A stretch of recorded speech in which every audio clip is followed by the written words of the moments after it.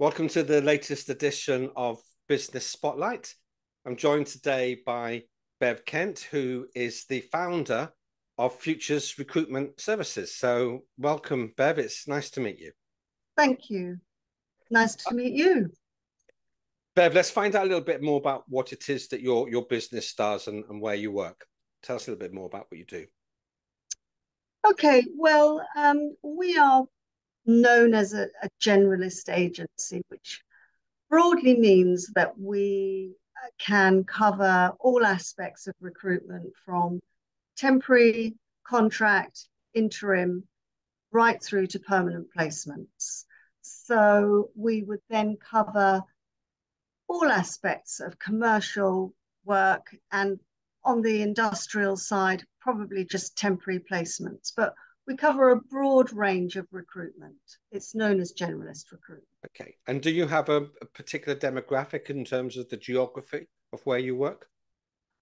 Well, Chichester based, and obviously having been established for nearly 25 years, we began in the days before the internet was so widely used, we had very strong relationships with the local business community. And as time's gone on, the fantastic and it's very exciting to be able to speak to businesses um, in Scotland or in the north. So we can and do recruit across the UK, obviously locally more so where our foundation is, but we have the adaptability and capability of working where the clients take us, really. And this is your business. You set it up about 24, 25 years ago now. What was it that inspired you to set up your own business? You were working previously in the recruitment sector? I'd been in recruitment for probably 10, 12 years, and I had been in that nice position of working for small independent agencies, and trusted to really I was running other people's businesses, and the last role that I had, I ran the commercial side of the business. Things weren't going that well for them as a business, but I just felt that it was time that I could and should, maybe if I was going to work for myself, maybe that was the time to do it. So inspired to go and do my own thing, I left, took 6 months out to plan and design the paperwork and what was I going to call it. Pleased to hear the planning went into it. Yes. Well, a bit, not as much as I should have done, I don't think. But yeah, and then I sort of opened the door of a very small office one July day in 1999 with the sandwiches and a flask of coffee, and thought, well, here I am. Let's go. And what's more important is here you still are. And we're gonna look at the longevity in a minute. But I've heard it said many times that the recruitment agency is the sort of the barometer of the economy, and it tends to look a little bit ahead as to whether people feel it's going to grow or going to shrink, etc. What have you noticed over the last couple of years? What sort of patterns have you seen, and where are we now, would you say? Well, obviously, it's been quite a roller coaster. And prior to the pandemic, I think the economy was strong, the housing market was very strong. I think if the housing market's doing well, we do well. It seems to go very much hand in hand. But obviously, the pandemic slowed everybody down and changed so much about the way we work and what was going on and what vacancies were available. As a business, we were able to adapt to COVID requirements, and that was a different way of working. Then, strangely enough, there was an outbreak pandemic boom. I think a lot of people did quite well after that. They'd expanded if they'd done well through the pandemic, and there was we had a very, very strong year. And now clearly the war in Ukraine and things going on globally have affected our own economy. We've got high inflation. Everybody knows this story. But what it's done is, I mean, we're not in an official recession, but I would just call it a suppression. Mm. It's it's not bad, it's not great, but it's different. And a lot of our clients and companies that we speak to are running what I call lean and mean. They're recruiting permanent staff because of the people shortage. So they want to secure talent, but that in effect has had a knock on of their temporary requirements.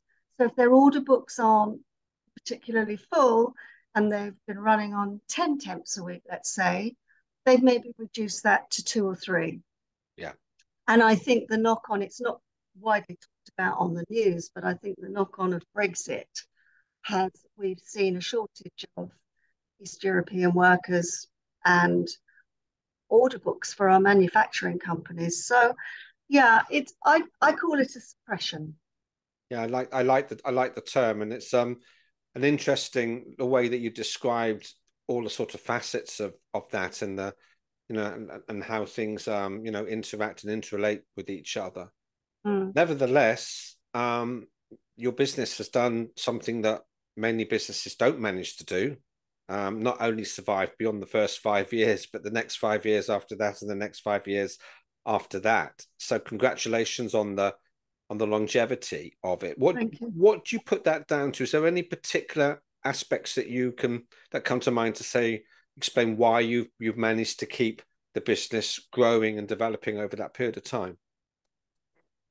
I think my philosophy of the client, it comes, clients' happiness and satisfaction is everything. And I think because we were born in an era perhaps where it was a slightly more innocent time where you visited people, you had a much greater human interaction. So you visited or you met with them, you saw all your candidates face to face. And so we developed very, very strong foundations of relationships. And that policy and philosophy has been always been carried through the business, that we want to know our people, we want to know our candidates, we want to know our businesses really well, which means that you forge strong relationships and you forge loyalty. And loyalty goes both ways, us to the client and the client back to us. And then your clients, some of them become friends, and it evolves really. It just evolves, and it's all about communication and relationships. That's really interesting. And of course, if communication relationships are the sort of the soft skills behind that, I know you need to have systems in your business to make those communications relationships work. Yeah. And you concur with that. So how's that developed over time in the business? What sort of things have you introduced to make sure that you're always tracking where your prospects and your clients are? Well, I mean, that's a great question, actually, Gavin, because, when we started, and in fact, when I started in recruitment, uh, people filled in application forms. They didn't even have CVs. I mean, I'm happy to say that because I'm trying to convey the changes I've seen. And some of them are better and some of them aren't. Some of them slow you down a bit. But when we launched the business, we didn't have a computer. It was all done with paper and a pencil. I still got a pencil. Um, I've still got paper. but but I embraced very early on. I was always very open to trying new stuff. And I thought, well, we ought to go computerized and we ought to do this. And then so you start with one thing and then you get CRMs and you develop systems. And I mean, in the early days, it was sort of, oh gosh, we've got a temp out. Someone design a timesheet. I mean, it was a bit, seat of the pants. Yes. As you get sort of more experience doing, you start, the planning gets better, the looking forward gets better.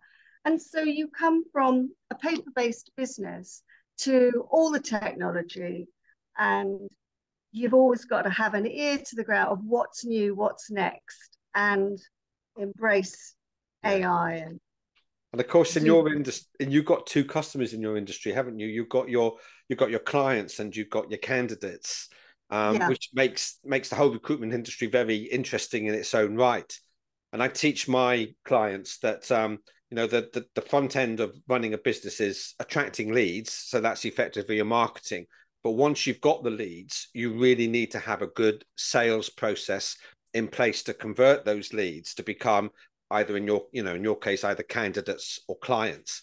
And that's where technology is really important. So we know where we've got to in the process, and we can, we see people are in the chain, because the more effectively we do that, the more effectively we convert people.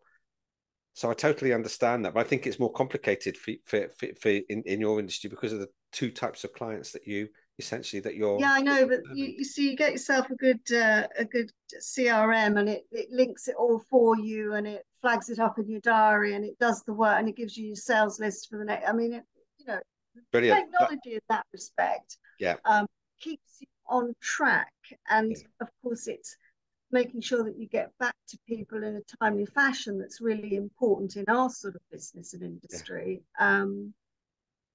Yeah, So you've got to do. what I'm hearing, Bev, from you is that it's actually, you didn't mention the word, but it's innovation. It's as circumstances have changed Mm, over those 24, 25 years, you've changed with them, but always with the focus of building relationships and maintaining relationships.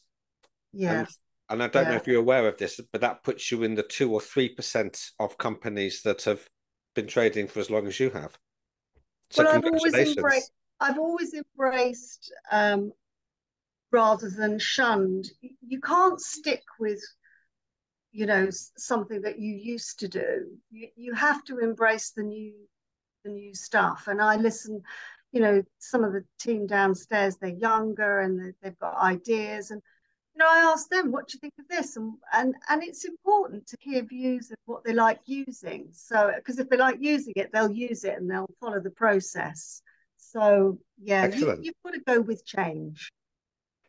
Excellent. What great advice. Bev, it's really been fantastic talking to you and listening to the story of your company. Thanks for joining us on this call today. And Thanks for your time. Been a wish, pleasure. wish you all the best for the future. Thank you.